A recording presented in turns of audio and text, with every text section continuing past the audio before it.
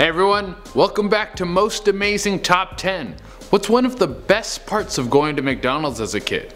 You got a toy with your food. That's like getting an iPhone 10 that has a headphone jack. You're just dreaming. But there have been some disturbing Happy Meal toys throughout the years, so I'm counting down the top 10 scariest Happy Meal toys of all time. Make sure you like, comment, subscribe, and hit the little notification bell. And as always, let's get into it. Number 10. Sky dancers. Little plastic princesses with wings that you could throw into the air and they would come down, twirling down to the ground nicely. If by nicely you mean a cold slap in the face, sky dancers were a Happy Meal toy that sent girls bananas in the 90s. The way the toy was supposed to work is you throw it up in the air and it spins down to the ground in a graceful fashion.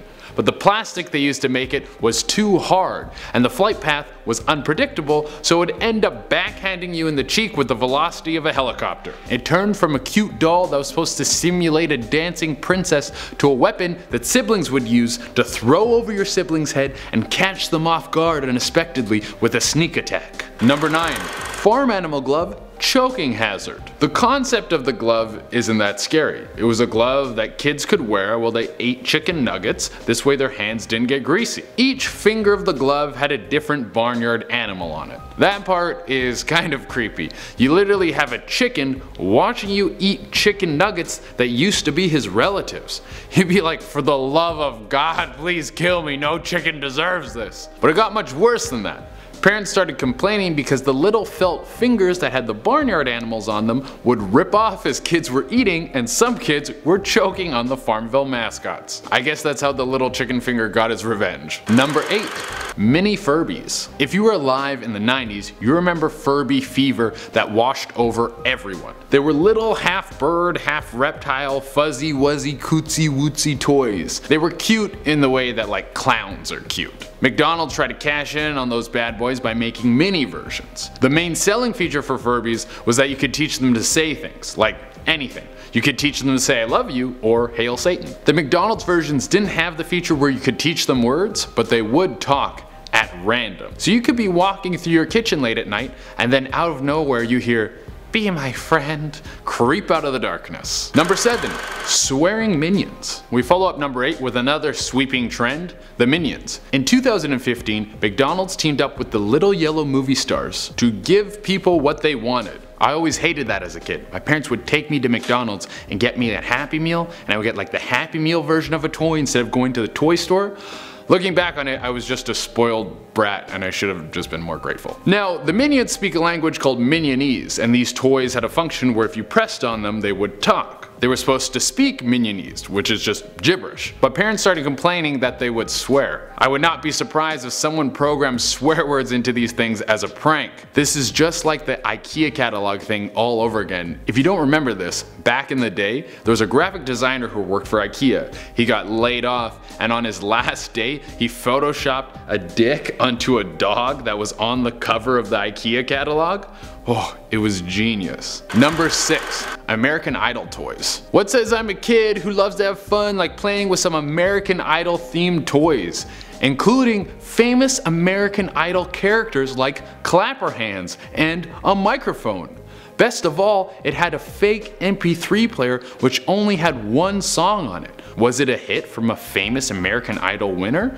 No! It would just play the American Idol theme song over and over again.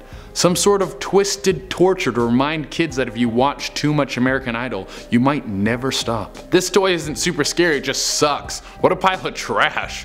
What kid in their right mind gets excited about game show themed toys? Save that for the retirement home. Number 5. Jellyfish Willy. Usually when you're making a toy for kids, the last thing you want is it to be shaped like a penis. Well, when the movie Finding Nemo came out, someone at the McDonald's toy factory tried to make a jellyfish and ended up making something that looks like someone's dong. There is so much wrong with this one. Not only does it have a strong phallic presence, but they put a face on it, and the face looks like a guy who just hit too many bongs. This jelly wiener looks like he ate the wrong plate of cookies and now he's getting hit with a wave of THC that could bring down an elephant. I feel like this dude needs to be on a t-shirt or an episode of Rick and Morty or something like that. Needless to say, when kids would pull this toy out of their paper McDonald's bag, their parents would quickly snatch it away. There were endless complaints about this clear oversight, and it wasn't long before the toy was quickly removed from each location. Next time you want to make dick-shaped toys, save them for grown-ups. Number 4.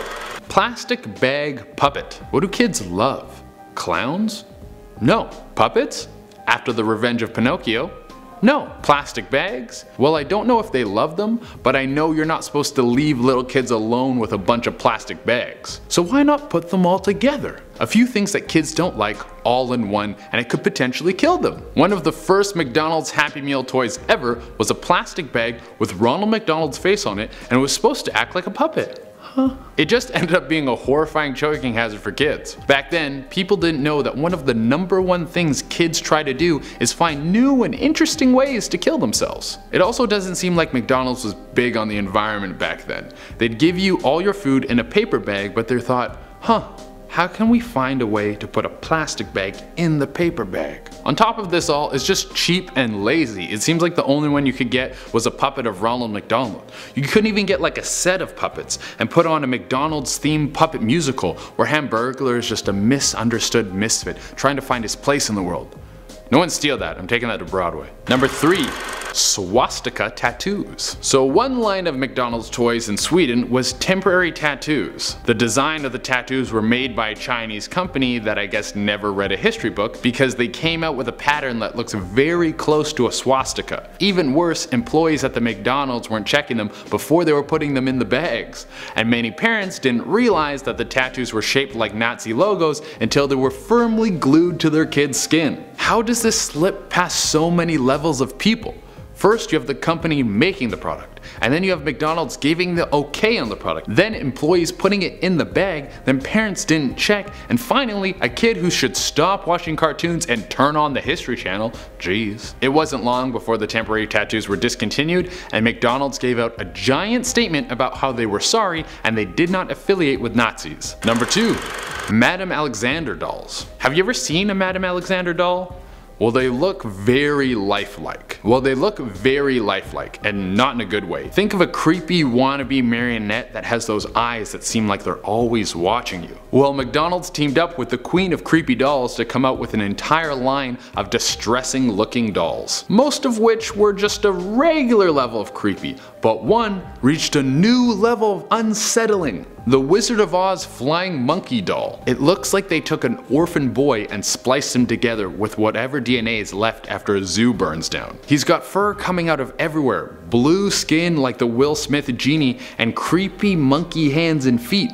His only redeeming qualities are that super fly vest, and for whatever reason his eyebrows are perfectly on point. Can we just make a rule to stop making dolls? Nobody likes them. We've moved on in society.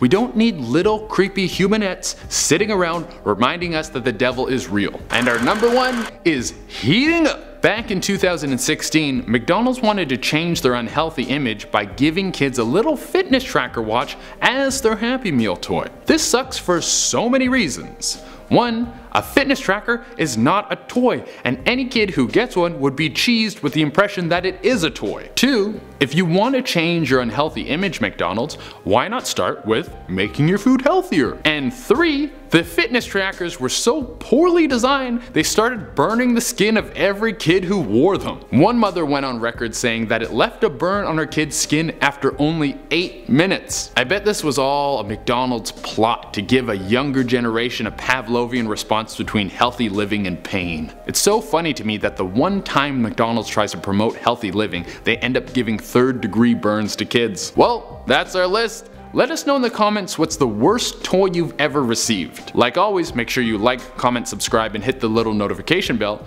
Until next time, I've been Shade Arena, and try not to choke on any Lego.